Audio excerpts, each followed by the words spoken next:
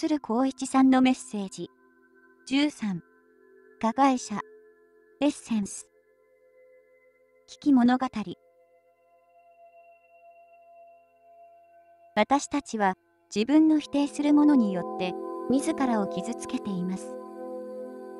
あなたが肯定するものはあなたを優しく包み込み、あなたに力を与えてくれます。あなたはあなたの身の回りに起こってくる出来事の一つ一つを丹念に観察し、受け入れていくことによって自分の本質へと帰っていきます。この宇宙においてあなた自身を傷つけることができるものはあなた自身の考え方以外には存在しません。あなたはあなたが良くないと考えているものによってのみ傷つきます。あなたの心の中に良くないというものがなくなったとき、あなたは他人から、そして環境から傷つけられなくなります。その時、あなたは自分自身のマスターとなります。あなたに生理的に嫌いな人がいるとしたら、自分の内側に入り、その原因を自分のハイヤーセルフに質問してください。もし、意地悪という思いが浮かんできたら、それが原因です。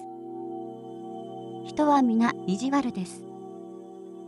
意地悪でもいいじゃないかと思えたとき、あなたはその価値観の真ん中、ニュートラルな位置に立っていると言えるでしょう。宇宙には良いも悪いもありません。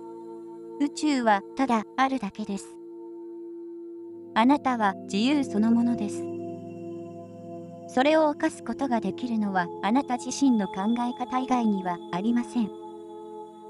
あなたが生まれてから社会によって渡されてきた人間の固定的価値観を手放す時がやってきました。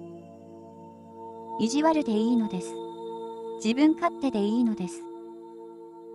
それはリンゴの薄い皮のようなものなのですから。この世は幻影の世界なのですから。